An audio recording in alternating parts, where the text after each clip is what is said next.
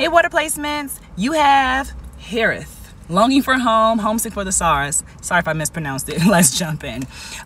Seven of emotions here in the upright, but the priestess in the reverse signifying that you may have gotten lost in the flesh with all of the options and opportunities surrounding you, and you really didn't take the time to utilize your intuition. Like, you guys are very intuitive, but you probably haven't been speaking to spirit for a while. That's why you're longing for home, because too much of the flesh is getting to you.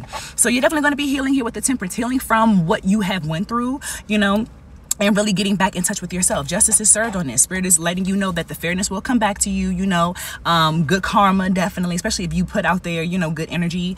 But yeah, and so when the justice is served for you, you have the Muse of Materials, Page of Emotions, and the Eight of Emotions. So walking away from things that no longer serve you, literally finding that creative energy within and feeling all lighthearted and bubbly and filled with joy. And you have your ultimate stability, you know, when it comes down to it. It's like I said, you had so many options, you were overwhelmed by the flesh, and Spirit is like, hey, come on, sit with yourself, sit with intuition, you know, really pour that love back into yourself, you know, and just see exactly what it is that you need, the path that you need to go on. Ten of Voices in the reverse signifying endings, you know, definitely some new beginnings, definitely the ending of the heartbreak and the deceit and the trickery and the backstabbing, because that's what your flesh was going through. So now you have the Six of Materials here, giving and receiving, definitely giving to others, but you're also receiving that abundance. You're receiving, you know, just the support necessary for your life.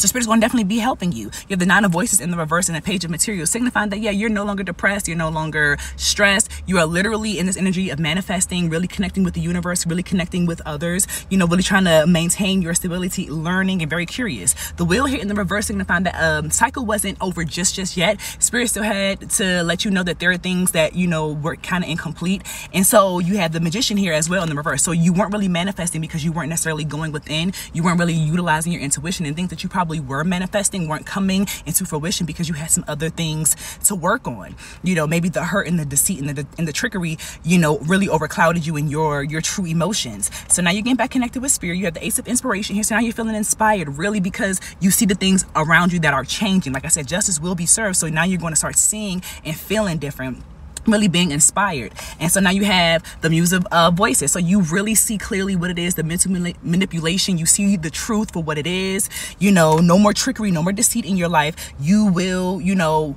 go within, you know, go home, if you will, and really come out abundantly blessed. And for your ancestor message, you have John Horse, which is the Emperor card. So Spirit is reminding you to continue to be a leader. You always get this card as well, signifying that you are intuitive and you are very much so a leader, business-minded, goal-oriented.